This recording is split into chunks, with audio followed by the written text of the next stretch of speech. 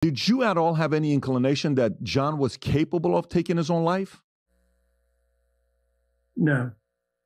So are you not skeptical yourself that maybe there was some ill intentions, or are you more from the mindset of, no, maybe the pressure got to him and he took his life?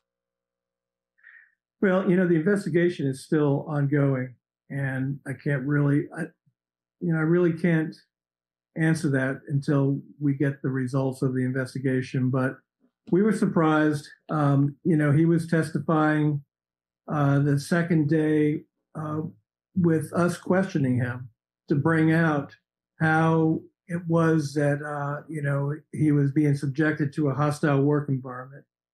And we were the ones who said he's getting tired. He said he was getting tired, and we didn't want to push it with him.